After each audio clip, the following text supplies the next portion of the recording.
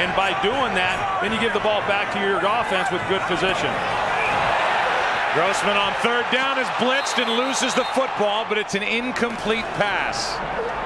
His arm was going forward. Jordan Babineaux, who almost had a pick earlier, comes in off the edge and plasters Rex Grossman. Yeah, I'm not sure Rex Grossman ever saw him.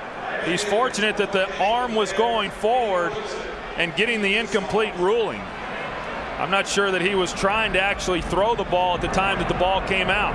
You can see him clutching for it.